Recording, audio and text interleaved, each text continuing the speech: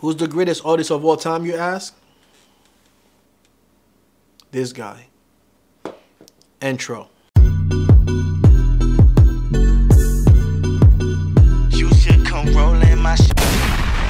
Yo, what up? My name is Vladimir Riché from ChaseandRider.com, and welcome to Just My Thoughts Thursday. If you're not familiar, Just My Thoughts Thursday is something that I started a couple years ago when the channel was brand new. The idea was to release a new video every Thursday where I talk about a certain topic, and the goal was to make those videos about 2 minutes long. So I think that's one way where I can make more videos, where I would still give you a regular length video every week as well as a Just My Thoughts Thursday video. Now, there's no guarantee I'll be able to make them every week, but that's definitely the goal. Also, there's no guarantee that I'll be able to keep them within 2 minutes, you know what I mean? Because I do talk a lot when it comes to this menswear stuff, man.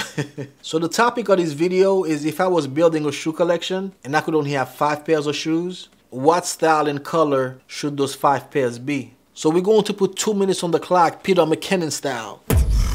Let's go. So if I was building a 5 shoe collection, the first shoe that I would get is a black capital Oxford. I don't think this is a surprise to any one of you. I talk about black capital Oxfords a lot because there are certain occasions that only call for black capital Oxfords. You're going to a wedding, you should be in a pair of black capital Oxfords. God forbid you're going to a funeral, you should be in a pair of black capital Oxfords. The second pair of shoes that I would get is a pair of punch capital Oxford in dark brown. Now, one thing about a punch cap toe is that it's very dressy, but also not as stuffy as a pair of black cap toe Oxfords because of the broguing that runs along the cap toe. The third one that I would pick would be a pair of split toe derby in a burgundy grain leather. Burgundy is a very versatile color, but I know that not all guys like burgundy because it could be flashy. But the thing with burgundy on a split toe derby is that you're probably going to be wearing that in a more casual setting. So even it's a little bit more flashy that you wouldn't wear that color with your suits per se, although I think that you should. But you should definitely consider it on a pair of split toe derby. I think that burgundy hatch grain is a really nice color for a pair of split toe derby.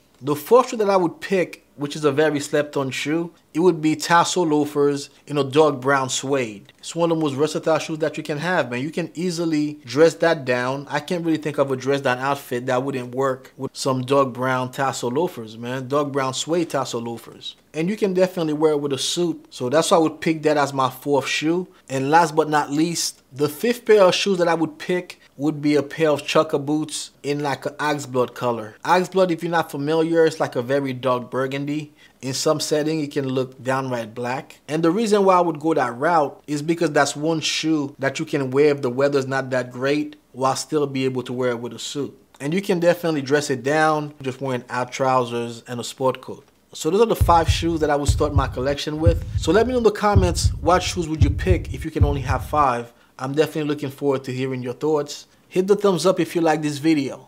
Subscribe, or everybody's gonna think that you're a hater. And I'll catch you in the next video. Peace.